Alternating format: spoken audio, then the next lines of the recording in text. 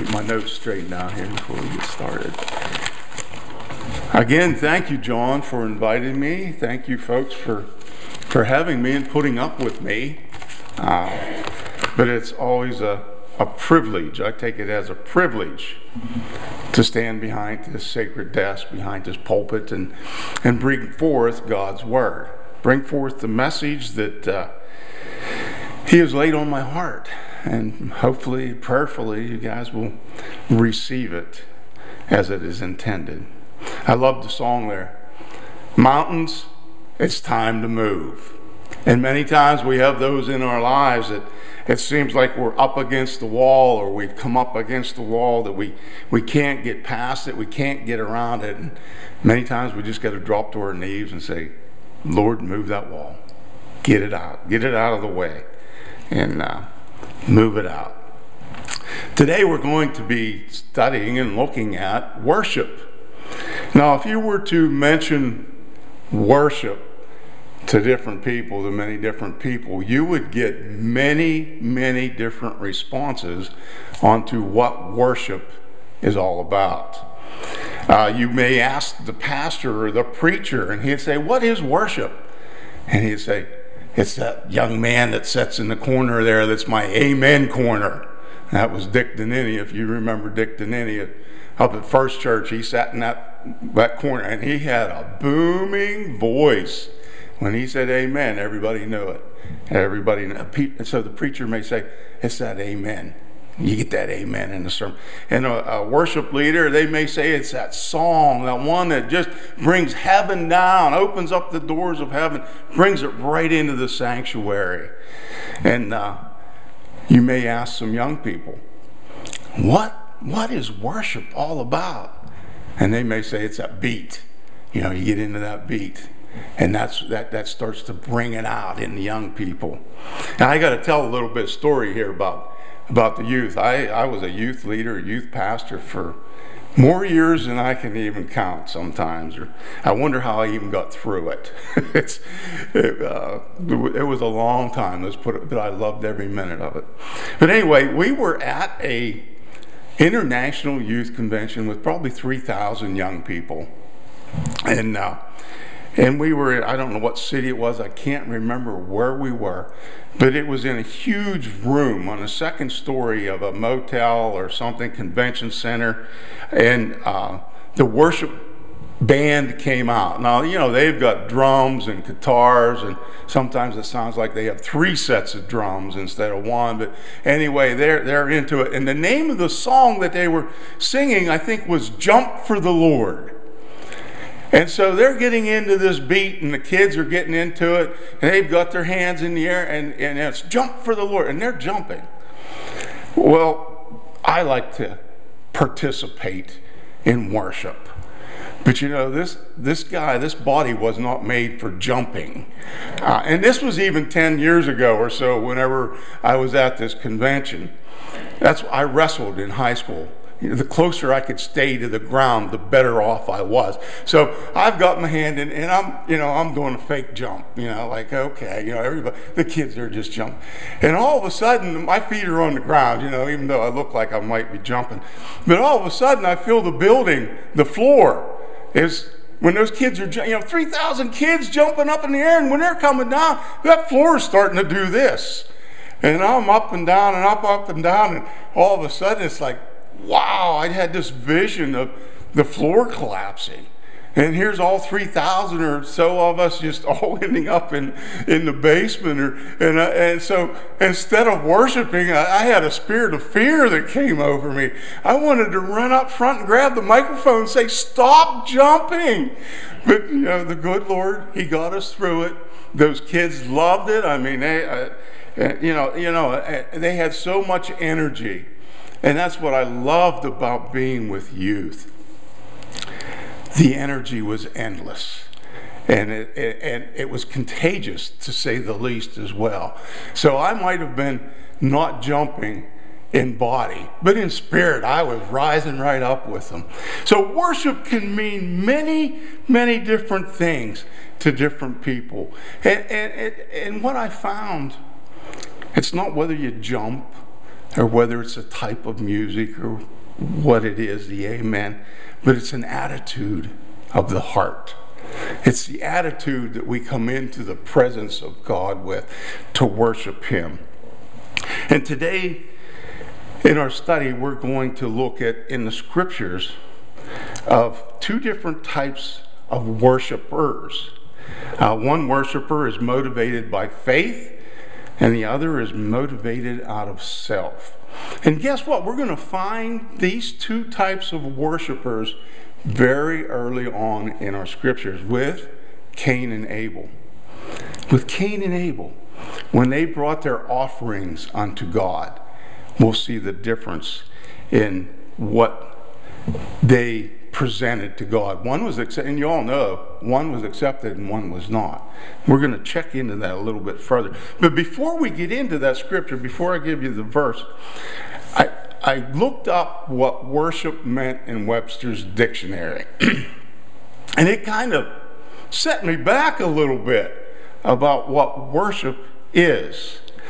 And Webster explains worship this way. Worship is to honor with extravagant love and extreme submission. Extravagant love and extreme submission.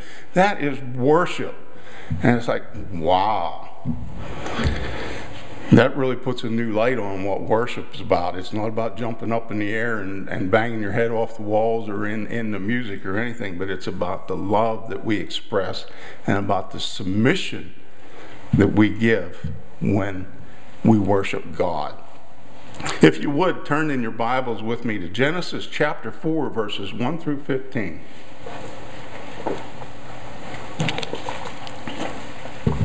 I'm going to read all those verses, but the main scripture we're going to be in is in the first 7 verses, but we'll read it all here. Now Adam knew Eve, his wife, and she conceived and bore Cain, and said, I have acquired a man from the Lord. Then she bore again, this time his brother Abel. Now Abel was a keeper of sheep, but Cain was a tiller of the ground. And in the process of time it came to pass that Cain brought an offering of fruit of the ground to the Lord. Abel also brought of the firstborn of his flock and of their fat. And the Lord respected Abel and his offering, but he did not respect Cain and his offering. And Cain was very angry, and his countenance fell. So the Lord said to Cain, why are you angry? And why has your countenance fallen? If you do well, will you not be accepted? And if you do not do well, sin lies at the door, and its desire is for you, but you should rule over it. Now Cain talked with Abel his brother, and it came to pass, when they were in the field, that Cain rose up against Abel his brother and killed him. Then the Lord said to Cain, where is Abel your brother? He said, I do not know. Am I my brother's keeper? And he said, what have you done? The voice of your brother's blood cries out to me from the ground. So now you are cursed from the earth, which has opened its mouth and received your brother's blood from your hand. When you till the ground, it shall no longer yield its strength to you. A fugitive and a vagabond you shall be on this earth. And Cain said to the Lord, my punishment is greater than I can bear. Surely you have driven me out this day from the face of the ground. I shall be hidden from your face. I shall be a fugitive and a vagabond on the earth. And it will happen that anyone who finds me will kill me. And the Lord said to him, therefore, whoever kills Cain, vengeance shall be taken on him sevenfold. And the Lord set a mark on Cain, lest anyone finding him should kill him. Just to add a little note to that, when God was punishing Cain for what he did, sending him out, what was Cain? Was Cain remorseful about killing his brother? Doesn't sound like it. He was worried about self. He said, oh my, someone will kill me now since you've driven me out, God. So he wasn't remorseful at all about what he had done. He was still continuing to worry about self. Cain was the first child ever born on this earth. The first child ever born on this earth. Can you imagine that? What an honor that would be. I'd make him really old. but anyway, then along came Abel. Some commentators say that they could have even been twins, because God told Adam and Eve, be fruitful and fill the earth. So it would be understandable that they could have possibly been twins when Cain came first, and then then Abel came after that. And in the Bible, oftentimes the names of the people have significance. And in this case, Cain and Abel, they both have significance to their name. As we see here, when Eve bore Cain, she said, God has given me a man.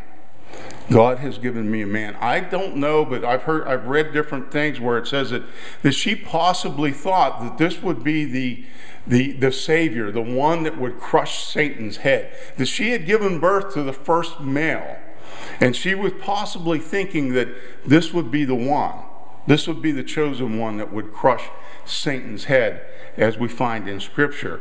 And in his name, that possibility could be there, because Cain's name points to self-sufficiency.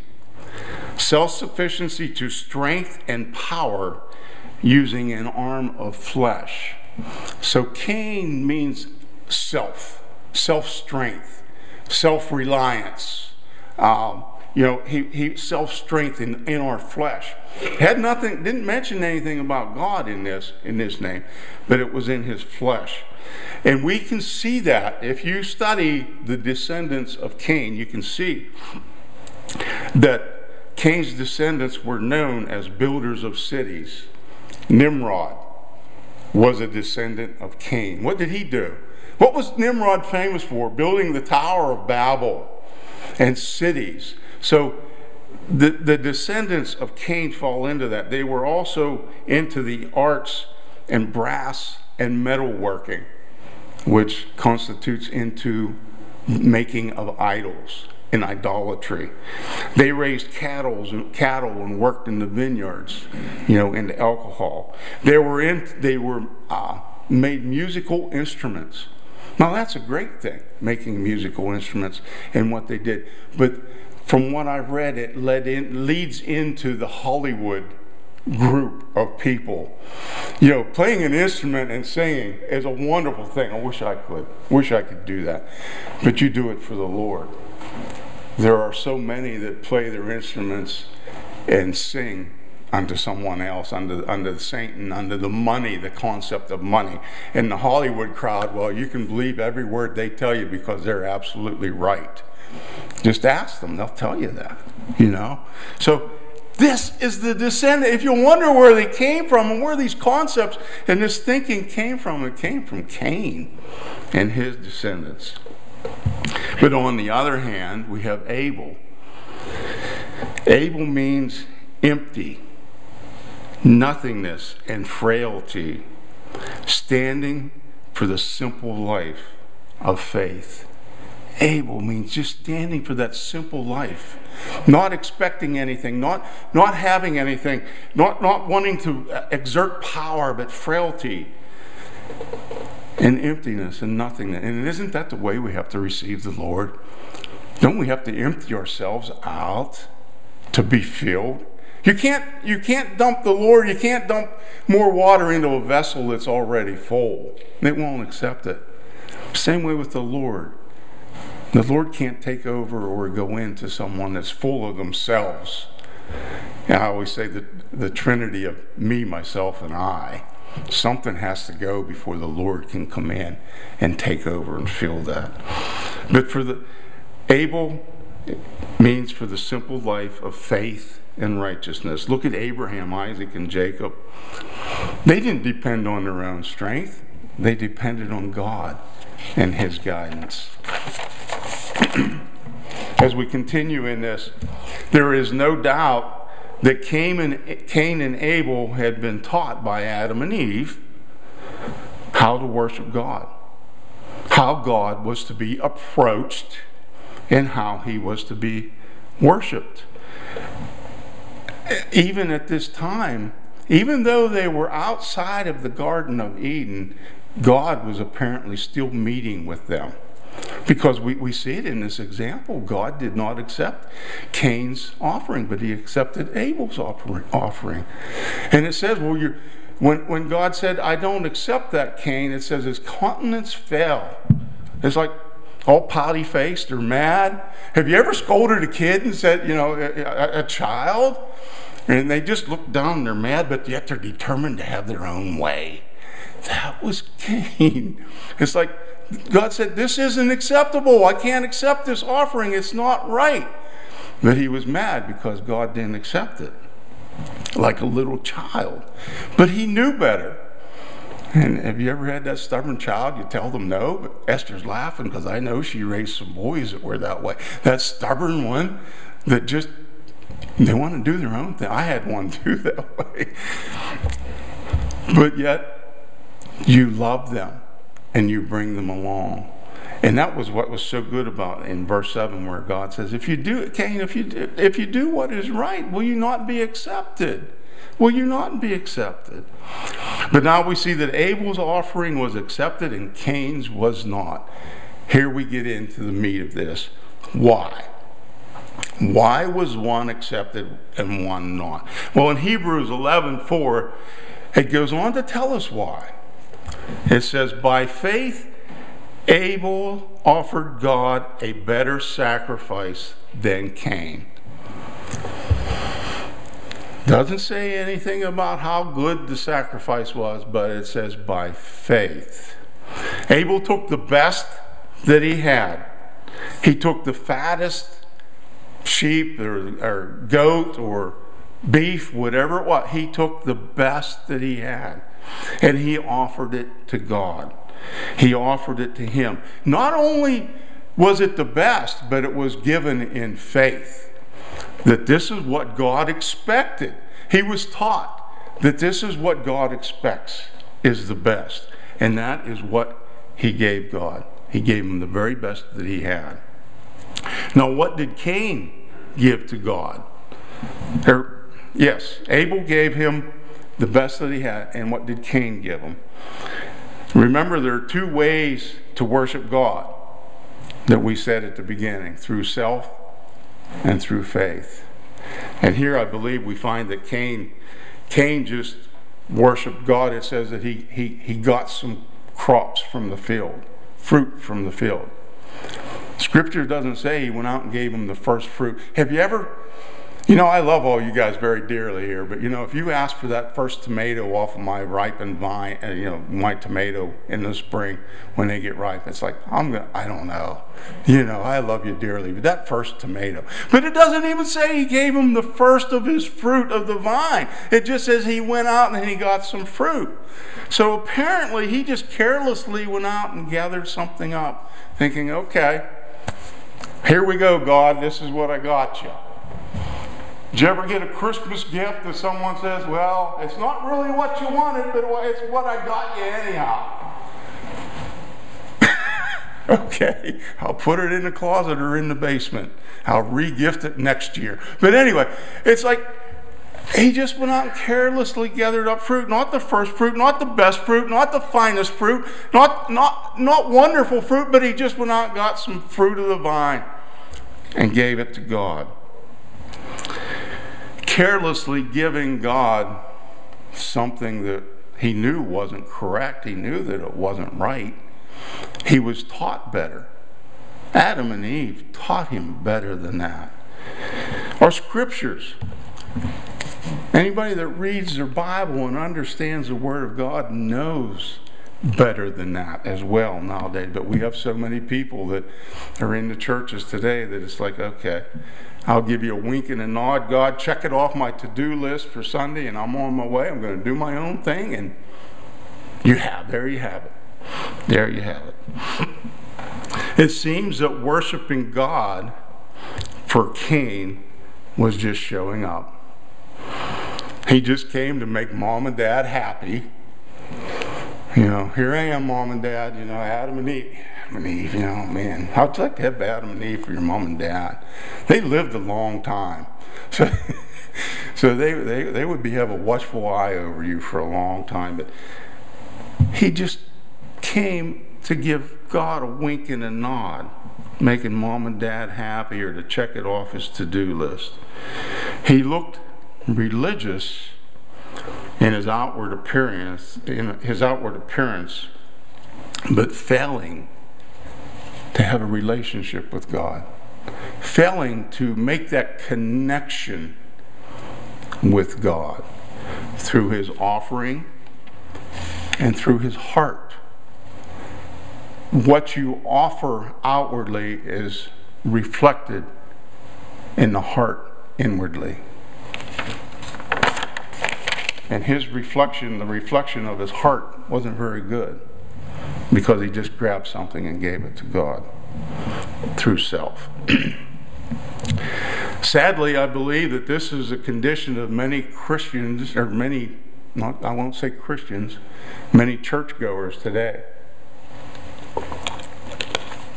They want God to accept them the way they are,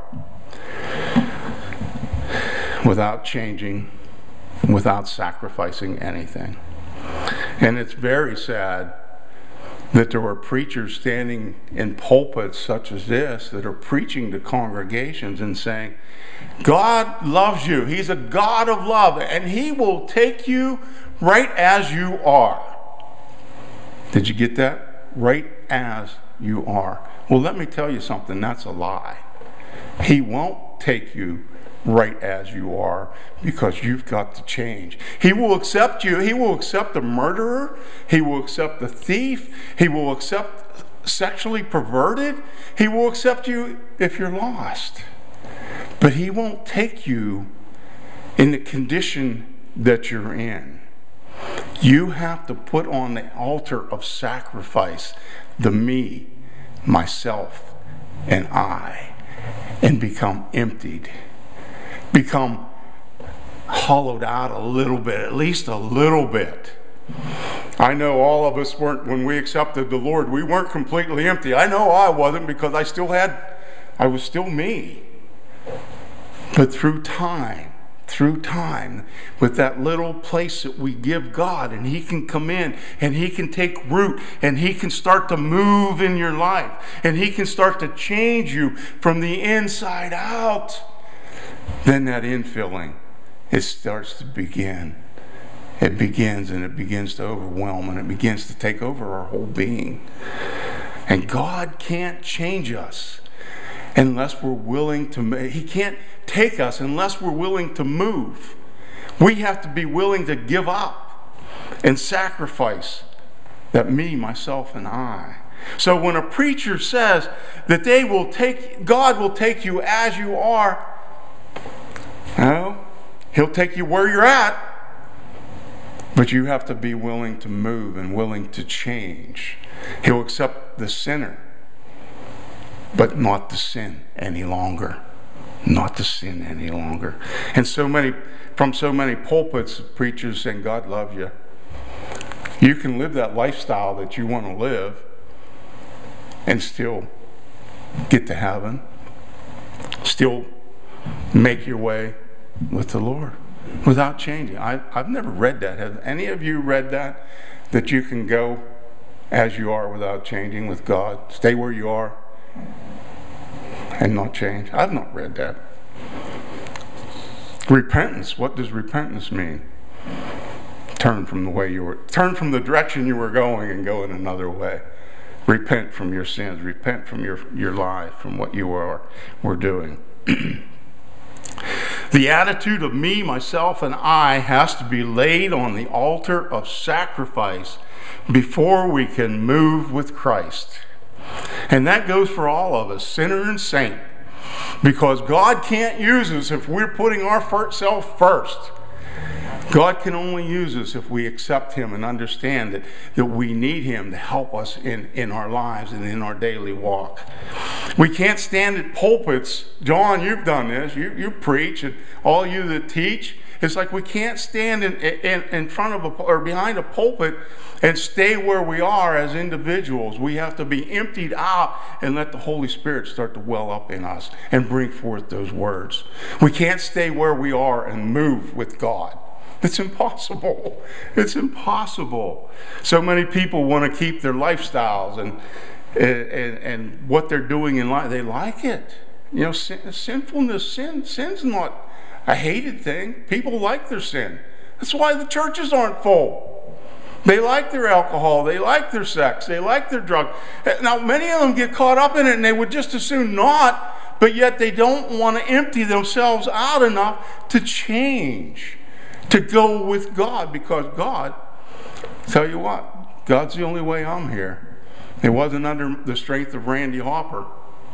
It was because God gave me the strength to move forward and move out of the lifestyle that I was living, to move out of the life that I was living.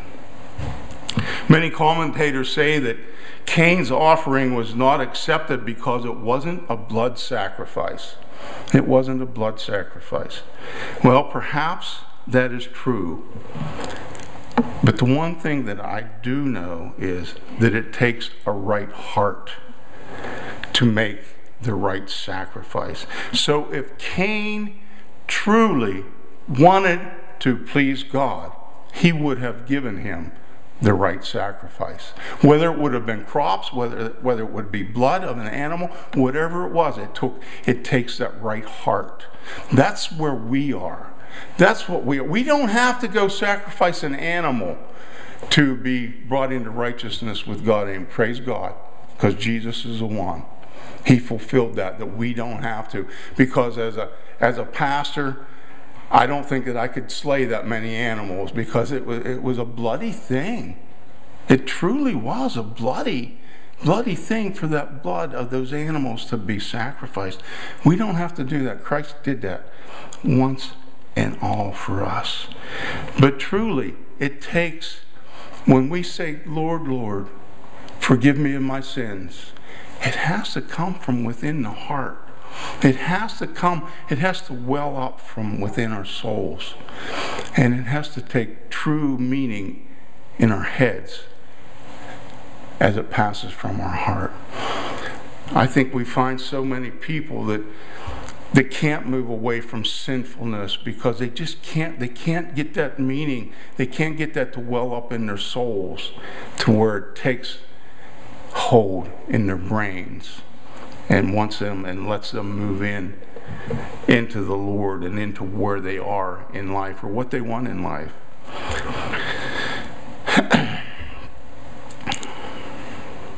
If Cain truly wanted to please God, he would have given him what was right. If you do what is right, God said, if you do what is right, will you not be accepted? I love that. You know what that tells me? It doesn't matter how bad we have sunk, where we have gone, where we have slipped to in our lives. If we do what is right, will I not accept you? If you do what is right, will I not take you back? If you do what is right, will you not be a part of my kingdom? Those are wonderful words to hear, because it doesn't shut the door. John, that doesn't shut the door on you, brother.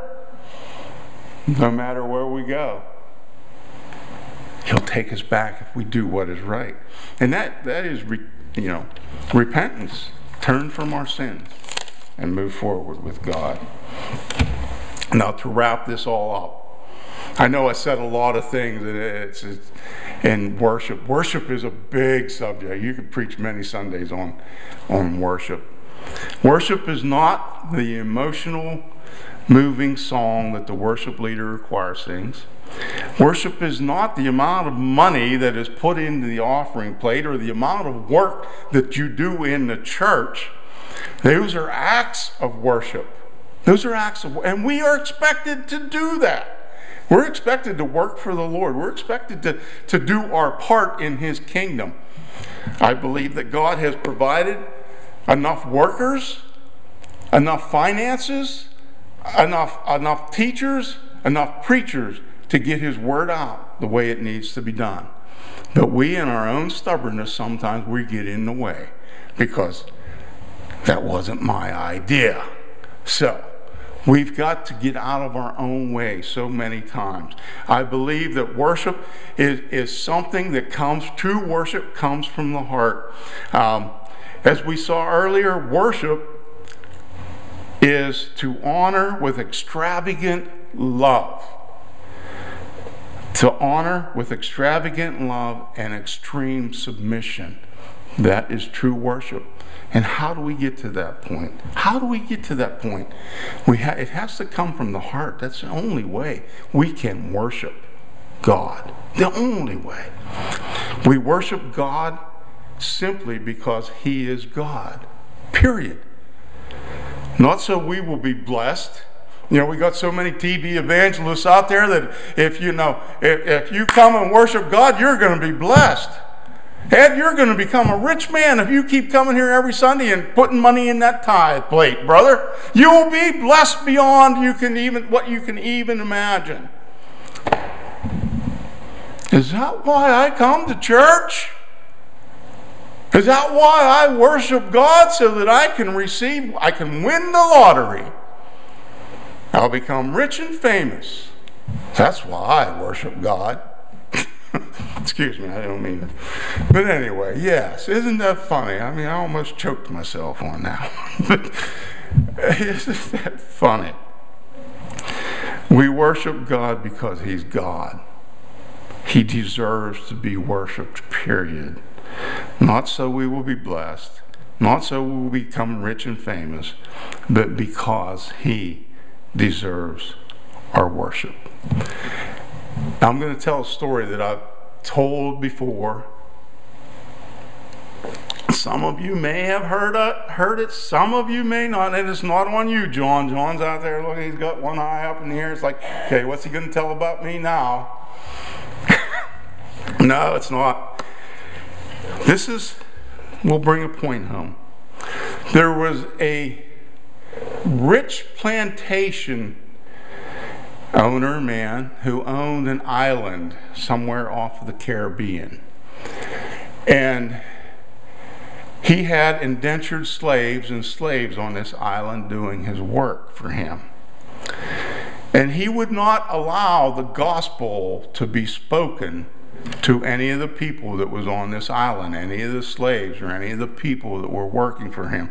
And if there happened to be a shipwreck that came to his island, and there might have been a preacher or a priest or a pastor or whatever, he kept them isolated, away from the population of the island, away from the people that he had in that island. And then he would soon get them off the island. As soon as he could, he'd get rid of those people. There were two young Moravian boys that had found out about this island and about this plantation owner. And they sold themselves to this man so that they would be indentured slaves and would be kept on this island with these other people. And as they had their bags packed, or one bag or whatever it was, and they were on the ship, the parents were on the dock and the mothers were crying out, "Why? Why have you done this?" And as the anchor was being lifted and the ship was slowly drifting away from the dock, one of the young boys yelled out with a loud voice and said, "So that the lamb that was slain may receive the reward for his suffering." So why do we worship? Why do we come to church? So that Jesus Christ may receive His bride, His reward, the church. It's not about what we can gain. It's not about the jewels in our crown. It's not about a mansion on a hilltop. It's not about the streets lined with gold, even though I love all of those. It's not about that. It's about Jesus Christ receiving His bride, the church. Let's pray.